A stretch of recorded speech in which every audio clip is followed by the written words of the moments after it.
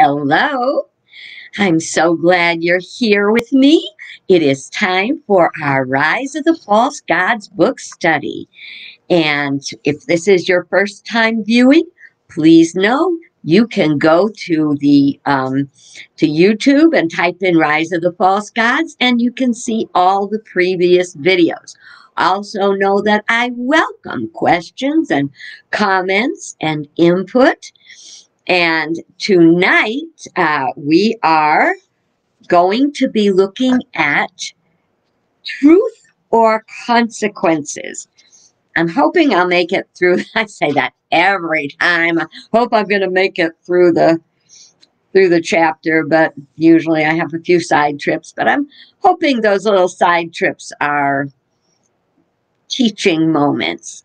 So anyway, we are going to be starting on page 141, halfway down the page. Now that's what I call progress. We're working our way through the book, and who knows? Pretty soon we'll be past this, and what will we be on to next? So this, as I said, is called Truth or Consequences. And what this is about is understanding the effects and the causes that brought them about.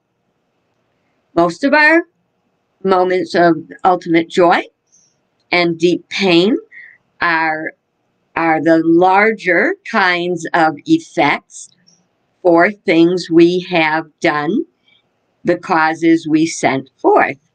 So we,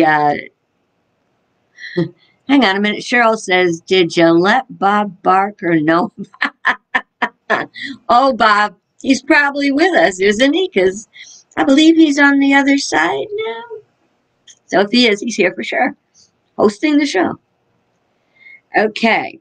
By the way, questions and comments are not only welcome, I'm so excited about them. Don't always get to see them until after I'm done with the video, but I will catch up with you and answer any questions via the comment section when I get a chance to look at them.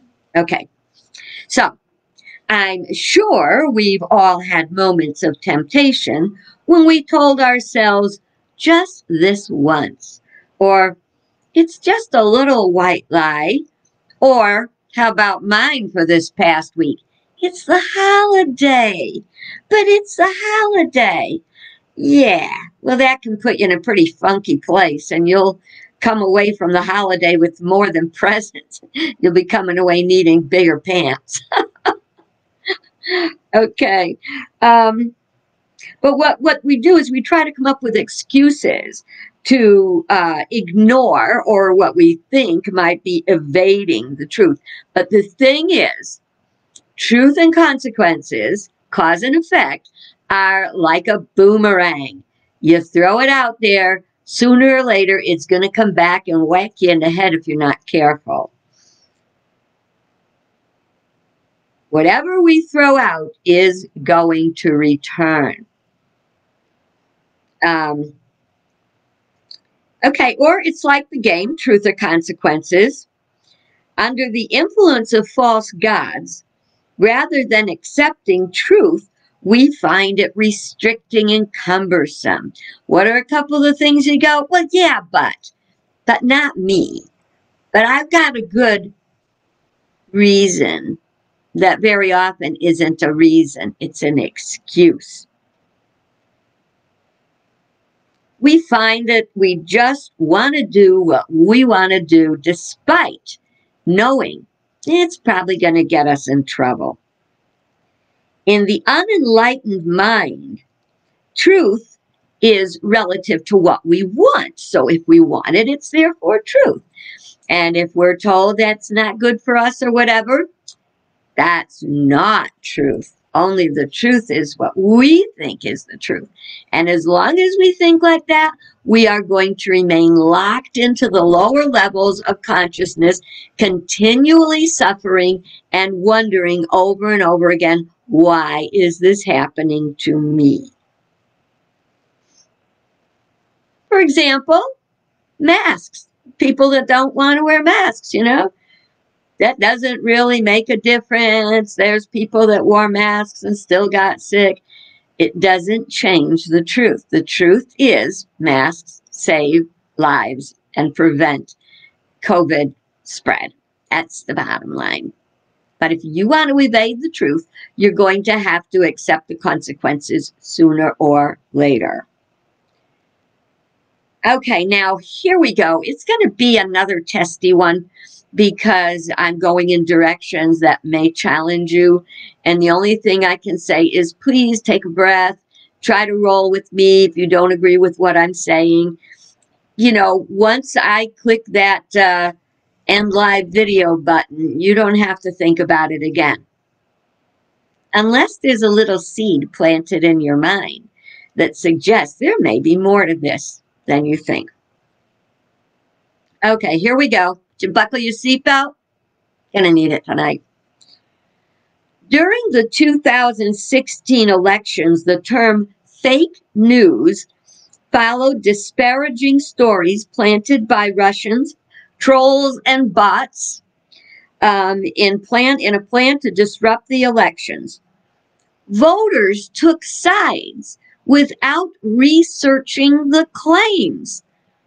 So what happened is common sense and discernment went away, and it was like a dark cloud of ignorance, a fog so thick that people to this day can't see through it. And I don't want to wait till we all have to leave the planet to say, oh, now I see. That's why I'm doing these videos. I'm hoping that not only will you see, but if you already see, you will be able to share that one day with someone who may be open to hearing what you have to say. We are all a part of this whole thing because all things are connected. We are now, and I wrote this book, as I said, 3 years ago, but now we are really experiencing the effects, but the effects are greatly magnified because we didn't listen and take action earlier. We sat back, we shook our heads, and we thought, those damn fools aren't listening. They don't know what they're talking about. They believe that hooey. And we didn't even try to educate ourselves to the point that we could speak truth with love and speak truth to power, which has not happened. It hasn't happened by too many people. We're only praying knowing that as each one of us prays and strives to see the light will manifest. We don't want to have a little bit of too little, too late. Now, we're all a part of it because we're all connected. That probably upsets you. You say, well, I wasn't a part of it. Well, yeah, you probably were. If we all, because we're all connected. There's no way around it. I'm not saying we even knew what to do. But if we didn't do anything, it's a part of it getting bigger. There are things we can do. Contact our representatives. Speak out. Demand truth. It upset me to write these words, so it's no wonder that it would upset you to hear them. But I know it's true through research, experience, and knowledge of spiritual principle. A lot of times we did not do the work because we were being lazy and narcissistic. We just said, no, I can't be bothered with that. Well, guess what? Now the effect is so exacerbated, it is actually frightening. And many people will say how frightening it is. We have to ask ourselves straight up, if we want change, can I handle the truth? Can I handle personal responsibility? A more appropriate question might be, can I handle the consequences? At this point in time, if we don't stand up and face what is happening, it is going to get worse. That's how it got this bad, and it's going to get worse until and unless we address it. We may deny truth, but that doesn't make it any less true. Truth is truth. You know what? I'm going to have to pause a minute. I didn't realize my battery was gone. I'll be right back. In the meantime, think about it to yourself.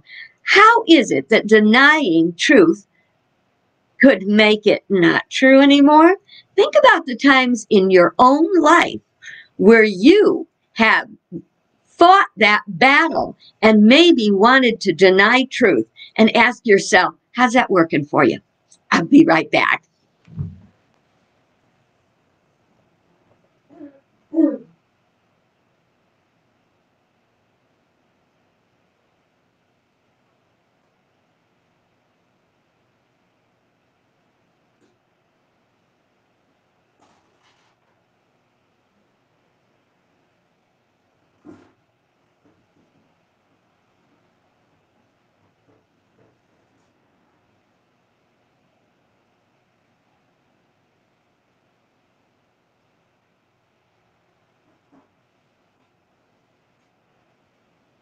Okay, I'm back. Are you thinking about the ways that you were trying to deny truth, to make truth not true? Hang on.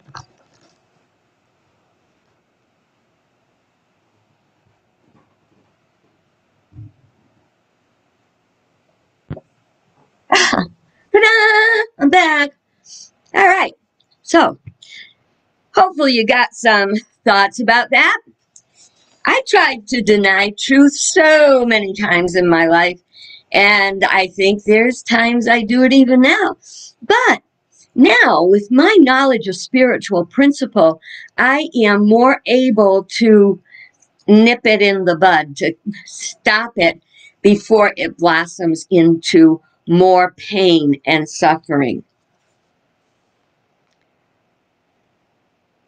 We may deny the truth, but it's still true. Every thought, word, and action contrary to truth will have consequences. Well, of course, every thought, word, and action is going to have consequences or effects, not consequences, because consequences are kind of like not pleasant, whereas effects are, try to make it principle, not personal, okay? My goal is to stop suffering in your life, in my life, and in the world. That's one of my goals. I can't reach anybody, but if I can reach somebody, then that somebody can reach somebody. Eventually, the light, the dawn will come. Okay. As a part of a greater whole, the whole will feel the effects of the consequences. Each life affects the whole. This includes action or refusal to act. This isn't punishment, it's effect. It's like symptoms that come up for healing. If your mouth ingests poison, the whole body is affected, right? Or if you think you want to have a few more cocktails because they are tasting really good, well, the whole body not only gets a hangover, you could die. I mean, that that is why people get drunk. The body is poisoned.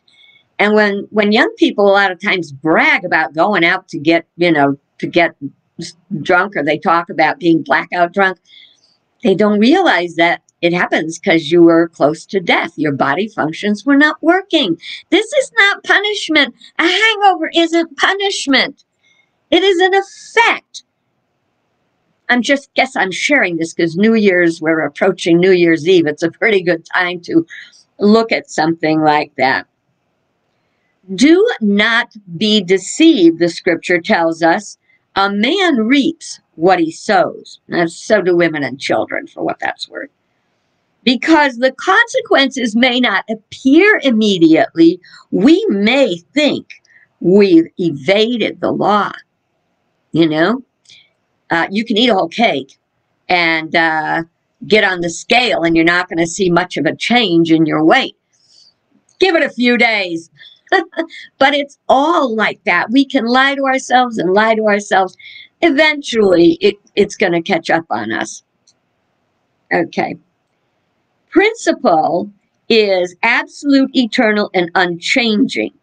The law is immutable. It is not breakable. Unbreakable.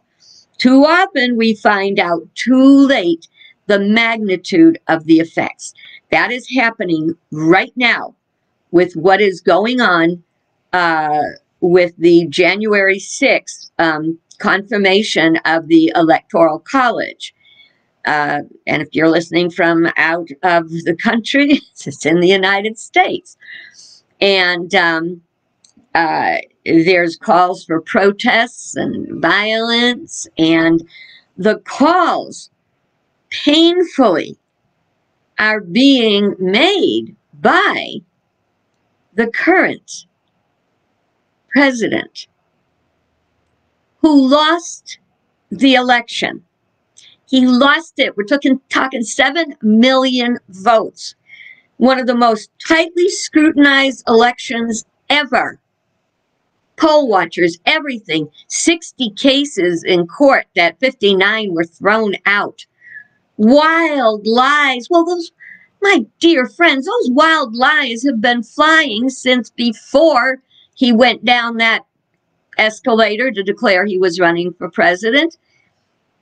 He has lied, I don't know, last count I read was like 18,000 times.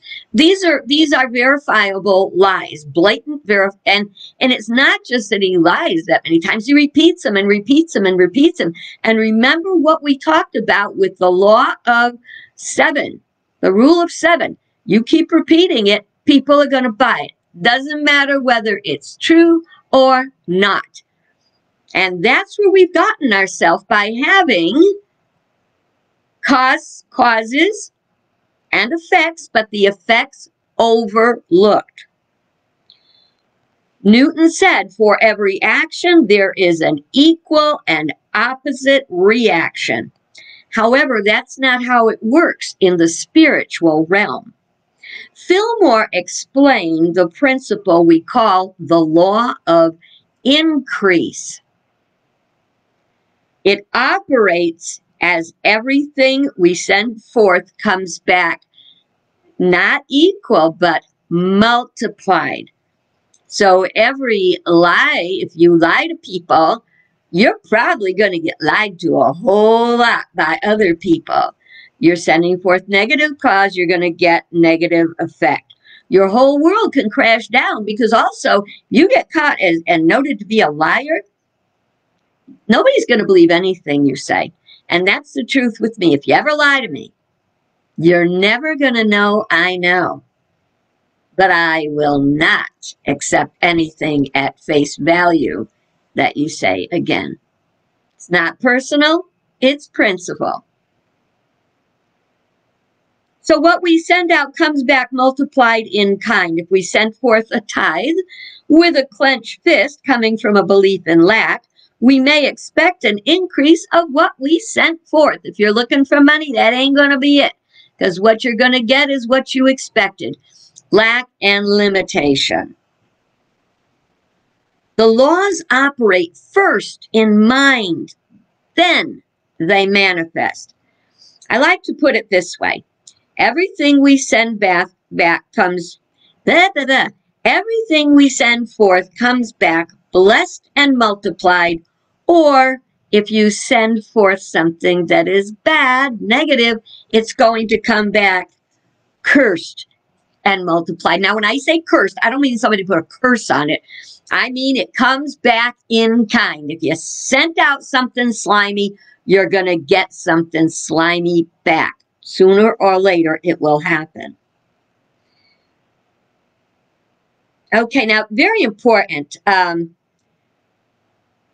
Jesus said, if you ever kind of wondered about this saying of Jesus, even if a man looketh upon a woman with lust, he hath already committed adultery with her in his heart. So it's like, all right, if you entertain the thought, entertaining the thought is planting a seed.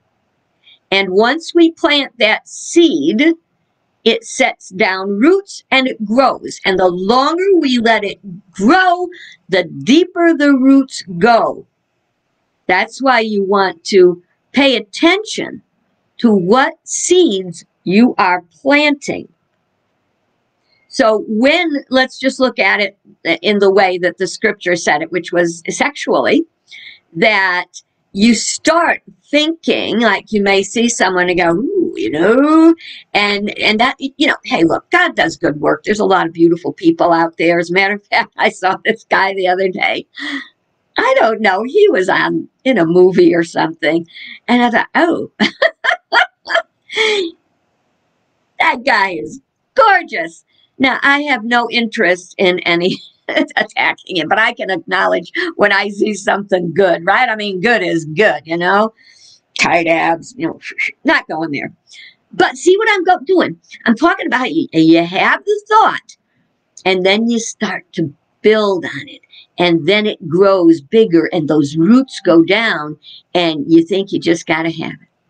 Now, that happened to me last night with a little eggnog. I had already consumed sufficient amount of whatever, because why do I tell myself, oh, it's the holidays? Yeah, right. Easy to say. And my Mama, had a good saying about that. And she would always say, a moment on your lips, a lifetime on your hips. My mama spoke truth.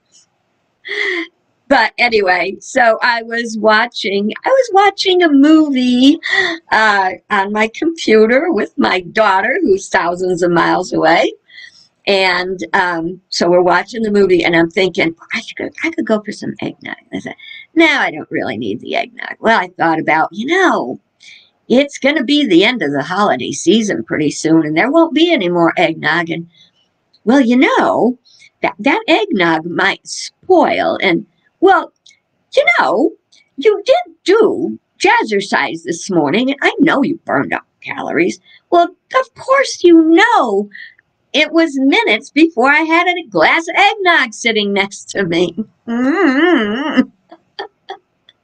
And I very dutifully looked up and saw that eggnog can be frozen. So there was no need to use that excuse, well, it's going to spoil.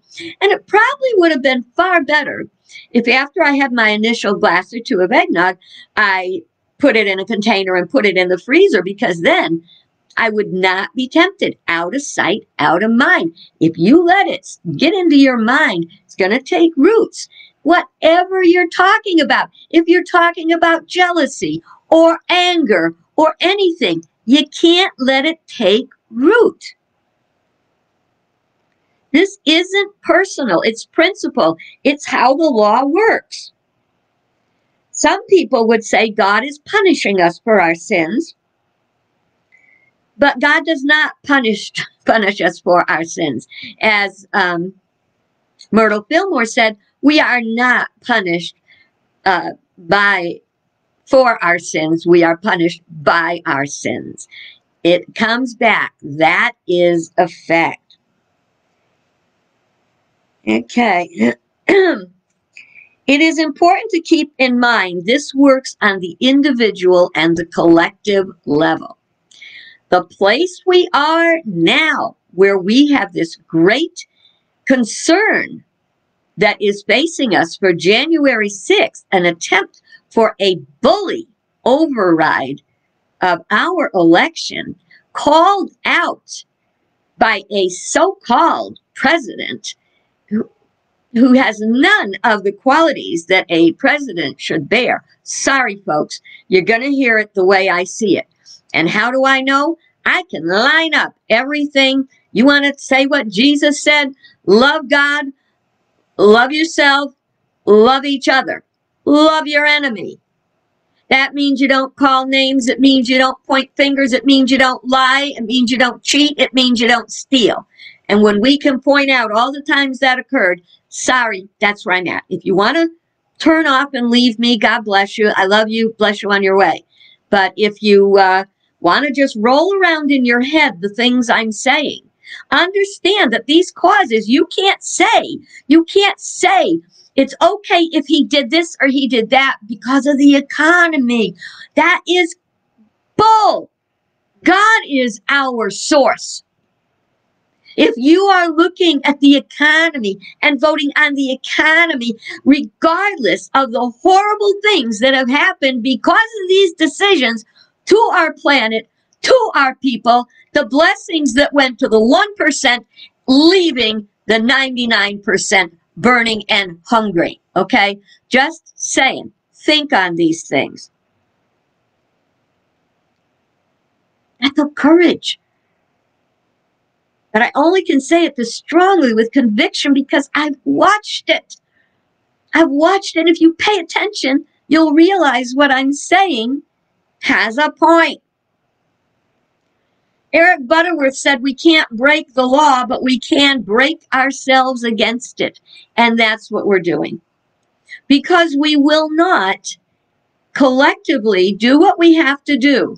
We will not break laziness and narcissism, and we will do what is inconvenient and uncomfortable to bring forth a better world for ourselves, our children, their children, and our, what is it Biden said? He said they're not our enemies, they're our opponents, and our opponents as well. So we want good for all people. That's a wonderful test of, are you being delusional about who's at blame or at cause or whatever? Or are you making a righteous decision? Righteous decision means you would make it no matter who said it, no matter who did it.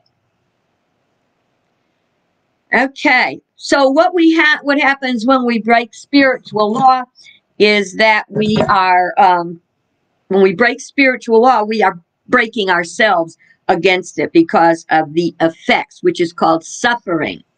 If you exaggerated on your resume, then got fired because you really didn't have the skills you claimed, it becomes really clear why you would get fired. You're told not to lie.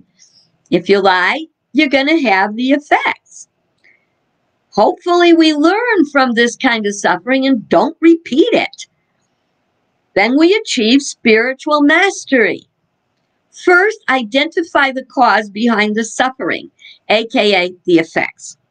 Once we can do that, we can banish the false gods, the false sense of good, the false belief in a good other than what is good for all. As soon as we can identify that, we're going to do good. We will create a wonderful world to live in. As above, in higher consciousness, so below, in the manifest realm.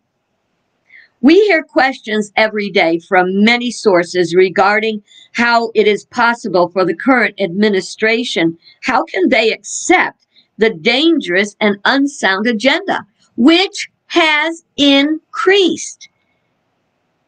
I don't even know where this is going, because I want to tell you something. Talk about nucleating negative energy. What do? Keep our peace. Stay grounded. Remember, one presence and one power in the universe and in our lives, God the good, omnipotent. And I have to say that many times a day because I still have a long way to grow.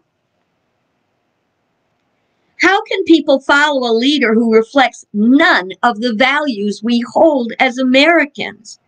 There is a simple answer.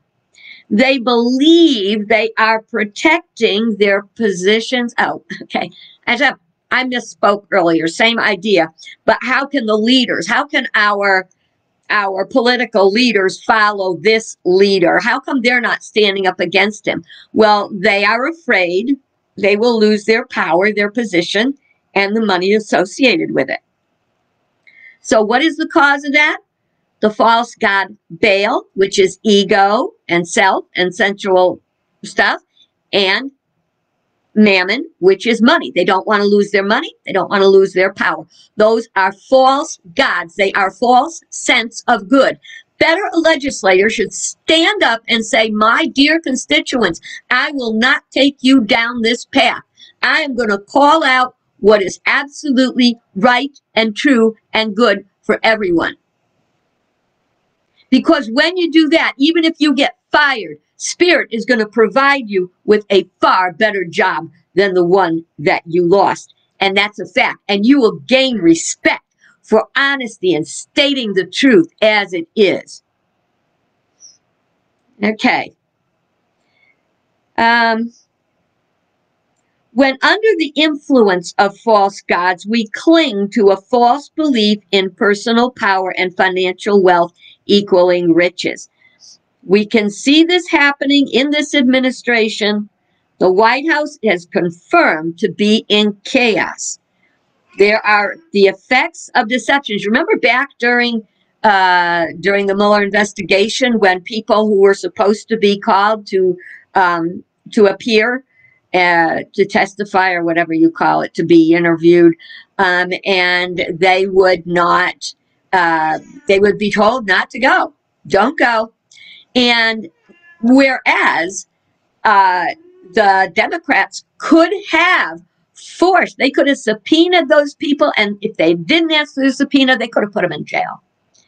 But they didn't. See, this is when negative cause is made and the effect is felt, but it is not addressed. This is everything in your life. Even, we love our kids so much, and sometimes they lie to us or they break something and said they didn't break it, and they look at us with these big teary eyes. I didn't do it. And they're lying. If we do not discipline our children, I'm not telling you to beat them, I'm telling you to discipline them, help them understand the effects of the causes they sent forth that are bringing this discipline. Even in the Bible, it says, who the Lord loveth, he chastiseth. Experiencing the effects of our negative actions is not, as I said, punishment. It is a coming up. It is a bringing to awareness that what was done was not right. Okay, now this, like I say, we may normalize lying, but that won't neutralize spiritual law. Lying should never be neutralized. If people lie, you can't trust them. If you can't trust someone, what in God's name are you going to find to build security in your life? Okay, now I know it's really hard to say this, but it has to be said. Again, I'm pointing out, I wrote this years ago, 3 years ago. If America does not soon stand up, we will all reap the toxic crop from fields we did not sow. Education and enlightenment are our most powerful weapons. Even if everyone in the world is clinging to lies, it will benefit us to stand on truth, because the truth we stand on is building our future. No matter what that looks like, stand on truth. Speak your truth. Speak it with love, but my dear friends, speak it. One of the people who has earned my sincere respect and admiration for his commitment to standing for what he knows to be true is John McCain. Republican. It's not about what party you're in. It's how you play your part. And at this time, of course, he was still with us. Even in the face of a debilitating terminal illness, he manages to stand up and speak out for what is right. Can we not do the same thing? Think about Patrick Henry. Give me liberty or give me death. I don't want to die. I don't want to die for my beliefs, but I don't think that's necessary. Someone said to me in a post today, Please tell me you're not going to come and shoot me and my son for what we believe politically. And that's terrifying. These are thoughts people are holding. They are so concerned about what's going to happen. So what if we lay down and say, okay, Don, stay in the White House. It's okay. We'll deal with it. Because we're terrified and bullied, what's going to be the outcome of that? If you don't think you're going to get more of the same, my friends, wake up. Wake up. We need a real wake-up call. Anybody that's sitting on a fence, stop. Educate yourself. Turn on the light that's already in your soul. Okay. We have to take on a greater responsibility to live what we've learned. To do that, we will need to unlearn habits and beliefs that we have held for decades. Change is uncomfortable, and we don't like discomfort. I have a friend whose favorite saying was, don't should on yourself. Because we very often use the word should inappropriately. Like if we say, well, I really should, blah, blah, but we really don't want to. You know what? You do it or you don't do it. Don't give me the should stuff. But there are many things that we should do. We should stand for truth and justice and equality and freedom and love and all the values that we were taught to us by all our religious leaders, whatever the faith group. Because every faith group does have the golden rule, do unto others as you would have them do unto you. That is so simple. Look, friends, that's cause and effect. Do unto others, cause, as you would have done unto you, effect. She had the best intentions of removing unnecessary guilt or taking on responsibilities. However, people who did not want to change used it as an excuse. Oh, I'm not going to should on myself. I don't want to do that, so I'm just not going to should on myself. Her saying, rightly used, is a good thing, but manipulating the words to avoid the work we need to do to attain spiritual mastery just keeps us stuck.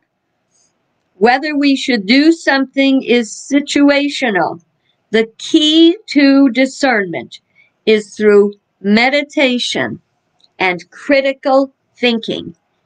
It is from learning and living spiritual principle. Yeah, I went way over tonight, but I'm done with that chapter. And that was a toughie. Let me see what's coming up next. Getting to cause. So hopefully that will help. I'm sorry if you feel I rode roughshod tonight, but we're in a critical point in our country right now. And it's no time for pussyfooting around. We've got to speak our truth, speak it with love, learn to love even those people that tap dance on your last nerve, because that's how change is going to occur. We must think out of the box. Keep reminding yourself, we have to keep out of the box. The box is an eye for an eye and a tooth for a tooth. Spirituality says break that pattern. Find another way, get out of the box. The box is a coffin. Well, think on that. I hope you have a pleasant evening and a good day tomorrow. And I hope you will come see me tomorrow night so we can talk about getting to cause. Take care.